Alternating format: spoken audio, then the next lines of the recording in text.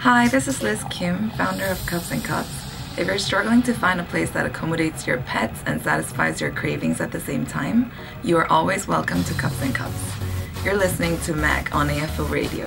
Good afternoon, welcome to AfoRadio.com. I am Mag, it is Monday and it's time to talk about food. Now in the studio with me, I have the owner and founder of CuPs and CuPs, Liz Kim. CuPs and CuPs.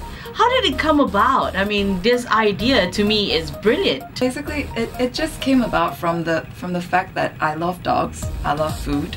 And you wanted to combine them both? I wanted to combine everything together. Okay. And since I raise dogs as well, so the whole idea was behind being with my dogs like 24/7 okay. while I work.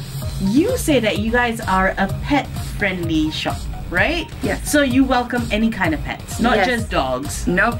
We've had cats, we've had snakes, bunnies. Bunnies, yes. really? Yes. Okay. People do bring them in. And snakes, yes, really? Yes. We've had like snakes crawling on the table. It's pretty cool though. It's really cool to see all the, you know, the people in Malaysia. They do have that heart, you know, of loving animals.